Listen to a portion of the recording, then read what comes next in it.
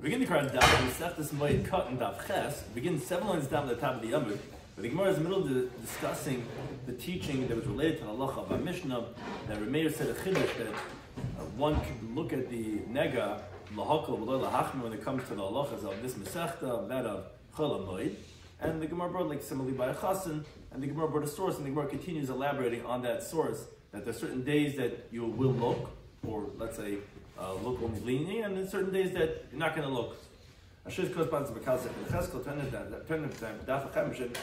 joining us for today's daf. Some of this is discussing today's daf are Chol Moed, various activities that are permitted or forbidden on Chol Moed, including Malachut Adam Atmas of Yomי, gathering one's parents' bones to bury them in the family plot. Arousing mourning for a relative or eulogizing them within 30 days before Yom Tov. Digging burial plots, either tombs or in the ground, to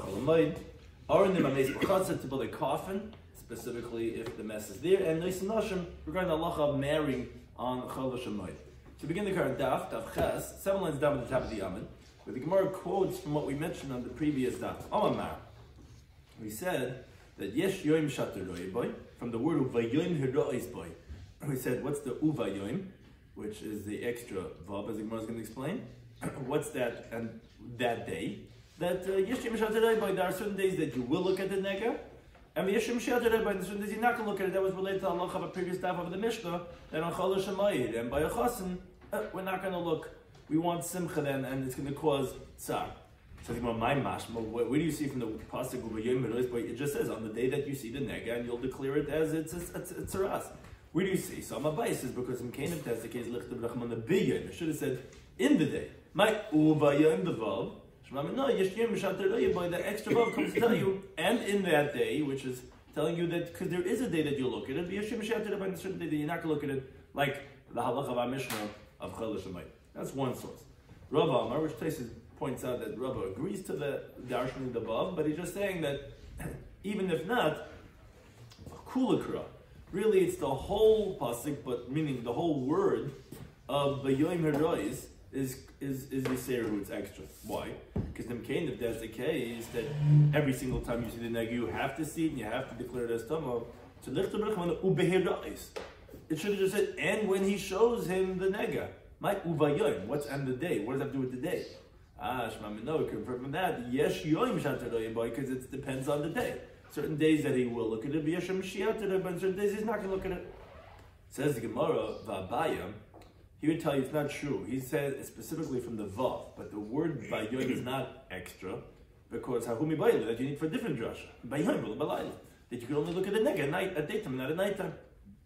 So think about the Rava that is already using the whole word, not just the Vav. He's using Bayoim to tell you this drasha that certain days yes, certain days not. So Bayoim v'lo. So where does he actually know that the nega has to be seen only at daytime, not at nighttime?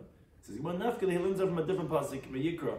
It says Melachal Mari Ein HaKoyin, where it talks about from the whole vision of the eyes of the Koyin. That's what it has to be shown. So you see that it sounds like a daytime when he could see, because he has to be able to see. That's how you know it can't be at nighttime. It's like no, he needs that pasuk for something else. It's excluding if, let's say, he's blind in one of his eyes. So it's not l'chol mare ein hakoyin. That's what the pasuk would exclude. But not saying that has to be daytime that you have to be able to see, because that he knows from the other pasuk. But Rava says he also needs l'chol mare ein hakoyin to tell you that it's excluding a person who's blind in one eye. How could he learn that from l'chol mare ein hakoyin that it has to be a daytime, not at nighttime? So you're right. He has to learn not to exclude a blind in one eye from this pasuk. So we're back to the question, where does he know that the looking at the nega has to be a daytime, not a nighttime, because he doesn't learn it out from ubayim, because he learns out something else from that pasuk, which is this halacha of certain days you see, certain days you don't see. So it says he went after learns out from a different pasuk.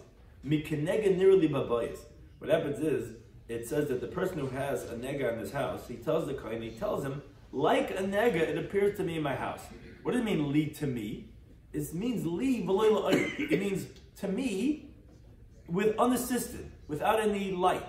Meaning he doesn't need the light of the candle, which is during the daytime. And it's in that time that it says in the subsequent pasuk, uva ha'kohen. And that's when the Kohen is going to come and he's going to see it and declare it as tummy. So obviously that the vision has to be, the looking at it has to be during the daytime.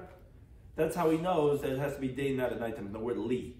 To me, and not from, I can see with my bare eyes and not with some assistance from any light. It says Gemara, but Abaya, he would tell you, no, Imi Hasan, if that's where you're learning out the source. But that pasuk is talking about babayas, as we just quoted. So I would have said, Hanamili, when did we say this halacha? That it has to be unassisted, that you have to be able to see it during the daytime is Tumah Delav de Gufa. Maybe that's only Tumah not of the house, not of the body, meaning of a house. Of the Tumah de Gufa, but we're going to Tumah his own body, which Allah was speaking about in the Mishnah, that could even be assisted with some light, and therefore could even be at night time. Kamash Malon, that's what we're telling you. No, our pasuk that we said from the previous daf that we started with the other with. Uvayoim hado is boy. What's the word boy? Boy means in him, meaning tum of the body. And that is what the pasuk saying, Uvayoim, yesh yoim shataroya, yeshim shataroya. That's what Rav was saying. But Rabbi says no. From the Vav he knows that. And from the word bayoim, that's teaching us this halacha of bayoim, v'lo b'layla. See the halacha in the next Mishnah. Remeir had said in the previous Mishnah a leniency. He said that you could take a look at a nega of a person and you could choose only to say leniently. If you see it's going to be tamei, you'll be silent. So that's what the Mishnah says. Additionally, Remeir said another leniency in the laws of Chalamayis. What's this leniency? A different halacha. Malakir Adam, a person could gather atmis ava ve'imoy, the bones of his father and his mother, and he could bring it to somewhere else to bury it where the ancestral tomb of the family is. And the reason why he could do this is because this is a joy for him that he's bringing his parents' bones to the family plot, and he's not going to be in pain on Chalash Moed. That's the simple translation. We'll see in the Gemara or clarification. Rabbi Yisrael, he says, no, you're not allowed to gather the bones of Chalash Moed because it's Abel Hulai, it's a mourning for him. And on Chalash Moed, a person is not supposed to be mourning. Now, related halacha, if a person has a relative that passed away a month or two before the Yom Tov, the halacha is lo ya'ir adam al mesek. A person cannot awaken, arouse people regarding his relative who passed away, which Gemara is going to explain, that they used to have, like in Eretz Yisrael, like savdanim. This is like a profession that they would eulogize. So in other words, what it means to say is, he shouldn't be hiring a eulogizer to go to his relatives and say, no, cry, all those who are bitter, you know what happened, you know this person who passed away, this is your father, your mother, your uncle, so a person should not awaken people regarding his relative who passed away. And Malayas B'dena, where if let's say his relative died with him 30 days before the Yom Tov, he should not hire a eulogizer to eulogize before the Yom Tov Shleishim, which that's going on both halachas of Leia Eiru and Leia Spedena. The Gemara is going to explain what's the reason of 30 days, but 30 days before you should not be hiring this saftin to go and make this atzeres about this relative and have people get all worked up. Now the Gemara first, regarding the opening halacha of our Mishnah, the Gemara says ben minum. The Gemara asks a contradiction of the following brisa. The Mishnah had said, Meir says, you're allowed to gather the bones because it's a joy. Problem is, the Brisa says, the halacha is, if someone gathers the bones of his parents, he's transferring from where they're buried to somewhere else. He has to mourn on them the whole day, which that's difficult on Meir because he said it's a joy for the person. Here we've seen the Brisa, it's a day of mourning. But in the evening you don't have to mourn on them anymore. And Rav Chizzi said, even if it's bundled in his kerchief, where he didn't even gather it and he didn't even see them, he still has to mourn on them as long as they weren't buried. But one thing we see from the Brisa is, not like the way Meir says in the Mishnah. Meir says it's a simcha, but it's a day of mourning. It's like the kavura happened today. So Abaye says, so you have to actually read the wording in the Mishnah differently. You're reading it different. You have to say, love, because the joy of the Yom Tov is on him. In other words, because a person is so engaged in the simcha of the Yom Tov, he's not going to be so much in pain by gathering the bones of his father and his mother. I mean, you're right. Usually it's an avelis. It's like, you're engaged in, anytime you go to the cemetery, it's a sad thing. And to go also and transfer the bones, it is avelis. But, says the man, the reason why you're allowed to do it is because you're so happy. It's not going to diminish so much the simcha that you have, and if it's not going to be so problematic, we don't want you to be in a sad state on Chodesh Moed. You're not going to be because you're so happy because the Yom Tov. So therefore, it's not so much that's going to make you so sad. Now the Mishnah said, Lo ya'ara al meisai. You shouldn't arouse people regarding the relative who passed away 30 days before the Yom Tov. Says Lo ya'ara al meisai. What does this mean that you shouldn't arouse people regarding the person who died? So Amar Rabbi says, Kadhodu sabdonu b'marova. That when the eulogizer would go around in the West in Eretz Yisrael, they would say, Yev kunime, cry with him, kol marir libo, all those who are bitter of the heart. That's forbidden to do 30 days before the Yom Tov. And that's what it means, lo ya'ara al meisai. Don't arouse people regarding the person who died. And this is, the Mishnah said, this is for a period of 30 days before the Yom Tov. Says, what's significant about the 30-day period? So he says, Maisa, the story about with an individual, Shekinas Mois Laud Suregel. So he's scrimping and saving Megaitza the Rebbe, Megaitza the Beis HaMikdash, the Yom Tov. He was saving up money to go Oil Regel. Cost money, it wasn't so, everything, lodgings and traveling. But then the eulogizer came and knows his business. He looks at the registry who died. He's going to go make, and that's his parnasa. He goes and he stands on the entry of this person's house. But not lost an ishtoi, and his wife took all the money that he saved to go up a oil regel, but it's nothing like, and she gave it to the eulogizer. So this guy was prevented; he wasn't able to go be oil regel because the wife took it and said, "Oh, Taka, our cousin or whatever uncle, he passed away. We have to make a shleisha, make a zasida." But he said, "Shomer." And that time they said, "Lo ya'ar al meisai, but then you shouldn't arouse people regarding the dead, and you shouldn't eulogize them." 30 days before the Yom Tov, because 30 days before the Yom Tov, people are shoylim and you start preparing for the Yom Tov. And so that's the money that you're saving to go be oil regel. If you're going to hire the eulogizer, then you're not going to have the money. You always have to, everyone has their checkbooks that are balanced, but you don't expect those other unexpected expenses like the saftan, is a $2,000 for a good hesped. So that's one reason why they said 30 days before lo ya'ar al meisai. Shmuel says a different reason. As we continue with Beis, he says, says because the dead is not forgotten from the heart for a period of 30 days. So in other words, since you're not going to forget for 30 days, if you're going to have a hesped 30 days, less than 30 days before the Yom Tov, so you're going to come to be masped on the Yom Tov because you didn't forget about him yet. So therefore, 30 days before, you're not going to be masped. Says the Moed now. What's in between these two interpretations of why 30 days before you lo ya'ar al meisai v'lo yisbedena? Says the difference between them is the kavod b'chinam. If the masped is saying, this one I'm doing for free, I'm starting out now, I'll give you a free hesped. So according to the one that says it's the reason is because the money that's prepared to be oil regel, okay, if you're doing a free job, no problem.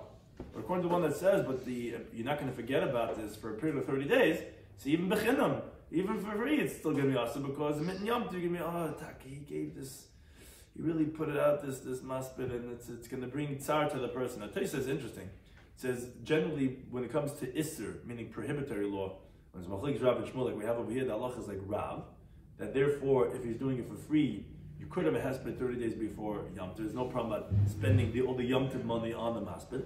But moreover, it says Tosfos, even according to Shmuel, it says also 30 days before, even for free, because you're not going to forget it.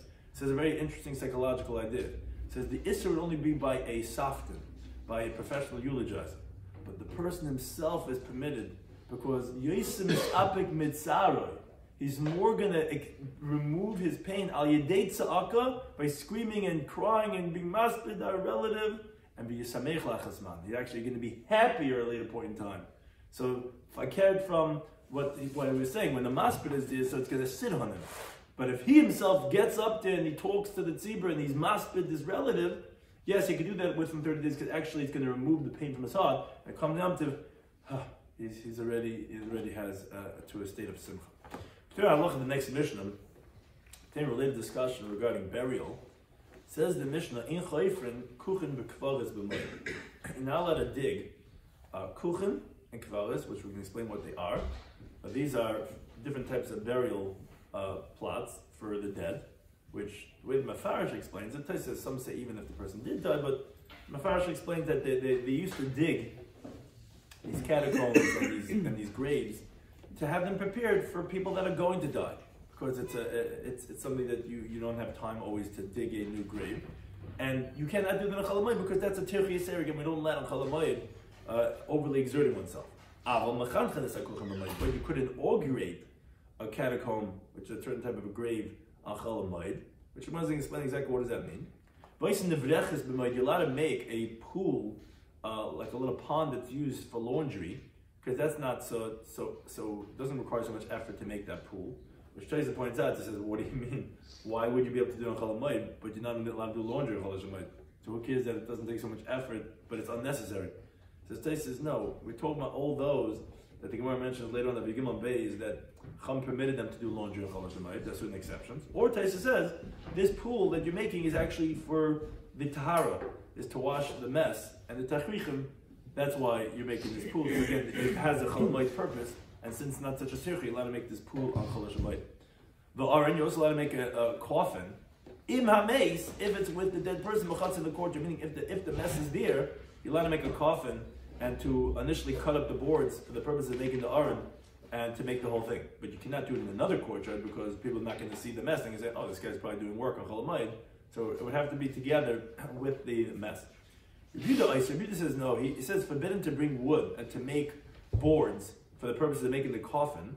Only if he already had boards ready from before Yom Tov. But to make the boards that he held, that's going to be forbidden.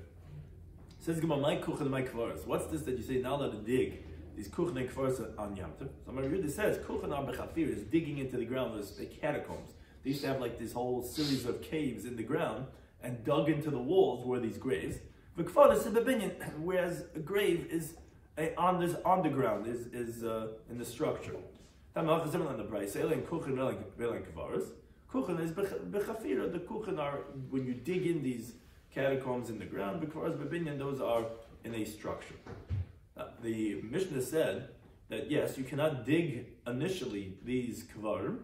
But you can inaugurate the kuchen. Says the Gemara, what do you mean you inaugurate? What are you doing? What's inaugurating? What's shaping it?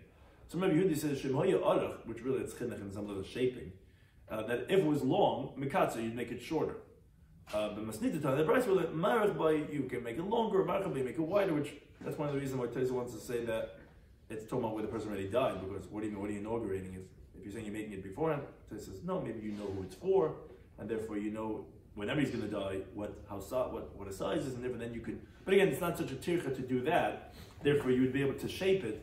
But to make it initially is a tircha yiser, and then I'll do a chaloi shamai. Now the Mishnah said. You can make this pool. It's like for laundry. It's not so difficult to make. It says this is zubakia. It's like a pond. It says you learn the brayso hanevrechas vabakia. In other words, you see there are two different things. How you say nevrechas is bakia? So Mabaya, Vitim says Rav Kahana. Yeah, it's not difficult because that's what's called giyu bargia, meaning nevrechas is a large pool that you make in the courtyard where you pour all the wastewater.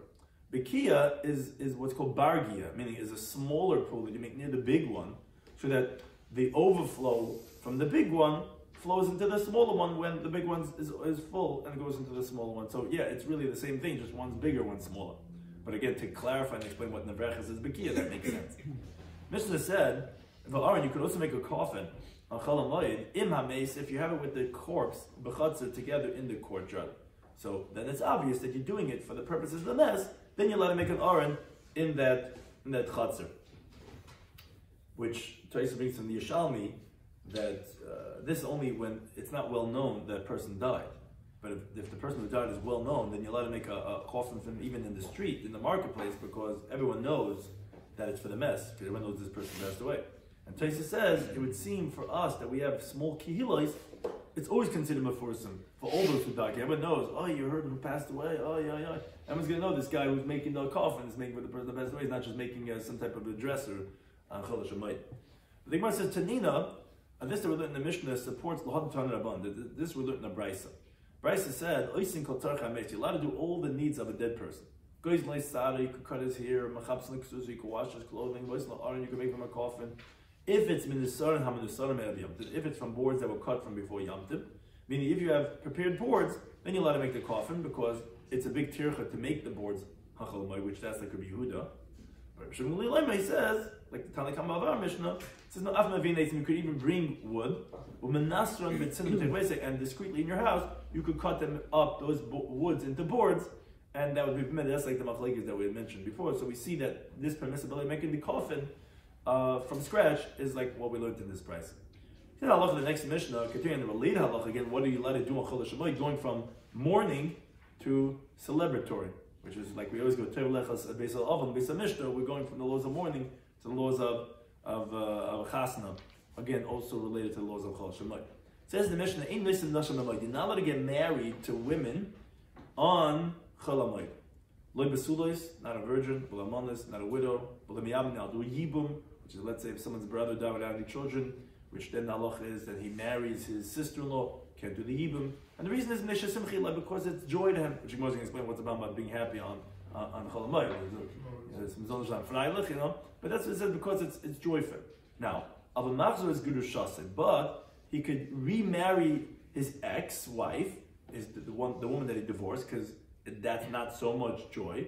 Now, but Torah is from the Yerushalmi that's only if he was divorced from Nisuin, but he was only Erison, not what we call engaged, which we do it all at the same time. But from Erison, then you were never intimate with her. Then it's like, okay, then there would still be a lot of joy. Then that would not be permitted. Moreover, says the Mishnah, related discussions. A woman could make her adornments on Chol HaMoed, which the Gemara explains exactly what type of tachshit are we talking about. But Yehuda says one thing she cannot do is lay tussle. She's not allowed to smear with plaster on her body, because it's a disgrace for her now on the Chol HaMoed when she's plastering herself, and the women, they go with all these creams and everything before they go and do some feminine type of production, and right now it's causing her pain. So therefore, she wouldn't be able to do those types of creams and things on Chol HaMoed. Another halacha on the laws of Chol HaMoed says the Mishnah Hedyet, a common person, a regular person, he could sew something in the normal way. But V'uman, a professional, a tailor, machlef, he has to do it in the abnormal way. And another halacha says the Mishnah, Mesargin Nesamitos. I'm not going to explain exactly what that is, but when you're putting a bed together, you have to do it. You have to string it in a different type of a way. Rabbi Yisrael says no, you can't even do sirug, which will explain in the Gemara exactly what that is. He says no, mamatchim, you could only tighten it, but to do sirug, not necessarily. Now, going to the opening halacha by Mishnah, that we said that you're not going to get married on Chol HaShamoy. So the Mishnah said, yeah, because it's a simcha for him. So he must say, because it's joy for him. What's the problem? Like the Mefarish says, what? Is simcha forbidden on Yom Tov? What is this? Isn't this the point of Yom Tov? So Yehuda Mishmol, he says, he says, some say it was Amar Belazar Reb Chanina. It says a well-known statement, because you're not supposed to intermingle one joy with another joy. In other words, yes, you have to be freilich on Chol HaMoed, on the Moed, in the Moed Alein. That's your joy. But if you're going to get married, you're going to have a different simcha that's going to be mixing with the simcha of the Yom Tov, and therefore, that's not appropriate. Like Taisa brings from, he says, the Gemara is going to later on tell us it's Exeris Akasiv, but Taisa brings from the Yerushalmi that actually darshans is from the pasuk with Lavan and Yaakov, that he told him he fooled him with Leah and Rachel. He said, look, you want Rachel, fine, but Mali Shabu Azais. First, fill this week, because you're going to get married to another woman, First, have the Shevet Brachas Medefro, and then you get another one. And Taisa says, it's similar to the concept of what we say about Ein Yosef Mitzvahs, Chavilas. When you're doing a mitzvah, you don't do mitzvahs in bundles. Everyone likes buying bundles. Get this bundle, get that bundle. But you know what I'm saying? You don't do that with mitzvahs. Each one is its own product, and you want your heart to be open for that one mitzvah. Same thing is for simcha. That your heart should be open for, be freilich in this, in the Yom Tov. What's the Yom Tov? And not with a wife, because it's going to be two different simchas. That's one shot. A similar second shot, Rabbi Avunami says, because you're going to be leaving. So it's not really so much about the intermingling, but the concern is that you're going to leave the joy of the Yom Tov, but you're going to engage just in the simcha of the wife. That's it. You're not even going to realize you're like in the bubble. Like you don't even realize what's even going on in the world. Even like you don't realize it's the Yom Tov. Like you just married. Remember those? and you can engage in the simcha of the wife. Say, Amalei Abayah Rabbi Yosef, Abayah said Rabbi Yosef, Had Rav Bar Avuna, this last teaching, Rav Bar Avuna is the Rav, is really Rav's teaching. Because Rav Daniel Bar Katina, Amar Rav, says, Menayin she'in noisem nashim moed, how do you don't get married to women on Chol Moed? Because there's a pasuk in the Bar. It says, V'samachta b'chakecha, you should rejoice with your holiday, with your Yom Tov. B'chakecha b'alei bishcha means in your Yom Tov and not in your wife. Meaning the simcha has to be in the Yom Tov and not in something else. So that's the second interpretation. Third interpretation, Ulamar, he says, he says, because of the effort that you're going to put in for the chasna, it's a lot of tircha. Anyone who knows who made a chasna, it's a huge tircha. And again, the whole point of not doing malacha on Chol Moed is really as tircha. We don't want you to do matriach. And therefore, you cannot make a chasna on the Chol Moed, which Tais explains. So when the Mishnah said Nisha Simcha Hiloi, so how you explain the words in the Mishnah based on what you're saying? The other interpretations was saying it's a simcha, and that's the problem because it makes me other simchas. According to the one that says because of the effort, you're gonna be busy calling the this and that and the florist and boom, boom, boom. It's this Mishnah, it's a lot of aggravation. You know what I'm saying? So it's not going to be for Chol Moed. So how is that Menish Simcha? So they said no, because it's such a simcha for you. Therefore, you're going to be matriach very much. And the bigger the simcha, the more money, the more white hair you're getting for the simcha. Because it's such a big event, right? So you have to plan it and buy in the gowns and whatever. So that's hagufa. Because it's a simcha for him, that's why it's going to be such a tircha, and that's why you can't do it on Chol Moed. A fourth interpretation, he says, if we let you get married on Yom Tov, so no one's going to get married all year round. Everyone's going to wait for Chol Moed. People like doing it on Sundays. Why? Everyone's off from work. Oh, everyone's going to come to my simcha, right? So if you can make a Chol Moed, everyone's off from work. It's the best time. So anybody's making sudas anyway. You're already spending for the Yom Tov, whatever. So everyone will push it off for Yom Tov. And then the problem is, people are not going to be Mekayim the first mitzvah time, because for months you could have been married, you could have had the mitzvah Pirivir, and everyone's going to push it off. So because of the bittul of mitzvah Pirivir, therefore, that's why. And Taisa says here also. So what does the Mishnah mean? Meaning you can be willingly pushing off to the Yom Tov so that you should be happy or be available because it's something that you really big thing about getting married. I want it to be the best way, and everyone wants it to be the best avira. So because such a simcha, he's going to push it off till Chol Moed so that everyone will be in the right mood. It's dressed nice, everyone's groomed or whatever. That's why it's also because of B'la Piriyiri. Now, Taisa brings interestingly, he says, what about having it? So you tell me that you can't do or get married on the Chol Moed because Ema Arvin or because of it's a tircha. What's we make a Sudas Bris Milah? So he says that you'd be allowed to make a Sudas Bris Milah Chol Moed because it's not such a simcha. As the Gemara says, Daf Ches, you don't make the bracha Shasimcha B'Mayna because it's tsar for the baby. So because it's tsar for the baby, it's not such a happy time. Right. So Tais says another pshat. That's his other pshat inami. He said, but I'm saying you have B'Yom Shmini, but you also have this halacha here also, B'Smach B'Chagecha. Only in the Chag and not in something else. In the Chanami, what would make it? Shabbos, it's going to do Chol Moed. You have to know. That's the first pshat that he says. So also additionally he says, since it's Zman Kavua, it has a set time, day 8, says you shouldn't be Mavata because of that. But he says, what do the Sudas Pinya Ben? That says if you're allowed to make a Pinya Ben on the Moed. And says, don't tell me that I has a set time also. It says, that's to be doing on the 30th day. What happens if you're not doing on the 30th day? So it comes out that, it would seem like that you could because it's only considered Ma'arvin Simcha B'Simcha only if you're like a chasna. That's a big simcha. That's something that you can't do on the you're allowed. Right. So. Right. It's not as big as a simcha, but chasna says that's where the halacha is primarily said. Now the Gemara asked Meisvei. The Gemara asked on all of the opinions. We learned in the Brayso it says Kol Elu She'amar Asur Lisa B'Moed. All these that we said that all to get engaged. Actually says no, to get married on Chol Moed. So you continue to B'Tezim and Al Mutar and Lisa Erev Regel, but they are allowed to get married Erev Yom Tov. In other words, initially, what's the chiddush of the Brayso? Initially, they're allowed to get married on Erev Yom Tov, even though the Sheva Brachas is going to be throughout Yom Tov That's okay. You're going to all of them. You're going to be having the tircha of the Sheva Brachas. You're going to be having the simcha of the Sheva Brachas. So how can you get married every Yom Tov?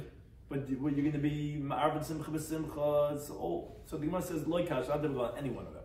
L'mandam b'shop simcha. According to the first two interpretations, they were saying it's because of you're ma'arvin simcha b'simcha, or you're going to leave the simcha z'regel b'simcha z'ishtoi.